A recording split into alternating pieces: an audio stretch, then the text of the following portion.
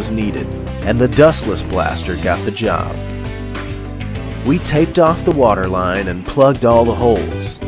Even though the dustless blaster produces no dust, we put up simple containment to prevent the water vapor from going into the marina office, which was right downwind. We test blasted a small area of the hull to ensure that it was opening blisters to the satisfaction of the coatings specialist and the yacht owner.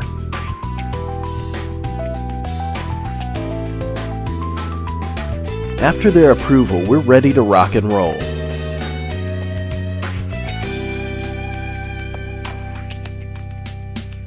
The dustless blaster is able to remove the anti-fouling paint very quickly, and by blasting on the blistered areas for a little longer, we're able to open the blisters right up so they can be repaired properly.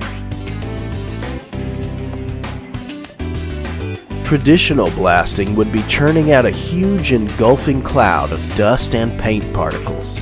Since all of the dust is trapped in water and grounded, neighboring boats are unaffected by this process. For this job, we're using medium recycled bottle glass at 135 psi. Normally, for simply removing anti-fouling paint without damaging the gel coat, we would recommend blasting at about 70 psi. But in this case, we needed to open blisters in the gel coat so that the blisters can be repaired. With the dustless blaster, you have full control over media flow and pressure.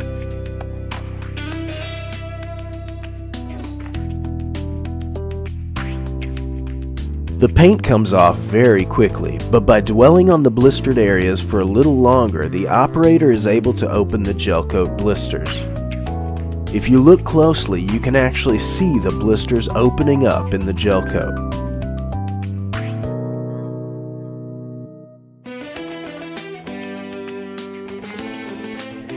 Here you can see multiple clusters of blisters that we've exposed. Notice that the ground doesn't get flooded even after a full day of blasting, since most of the water vaporizes.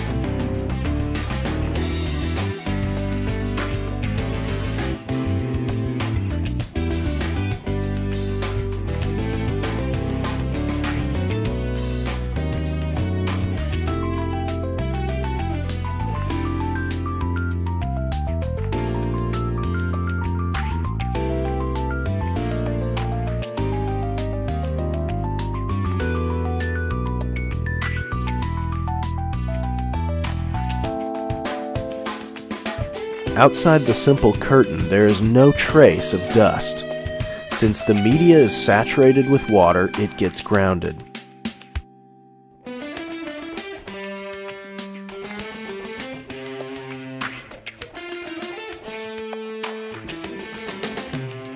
After a rinse, this boat is ready to be re-gel coated and repainted. It took only 12 hours to blast the entire hull, and the customer paid a lot of money to have this done. Because of the low cost of the media, it was a very high profit job.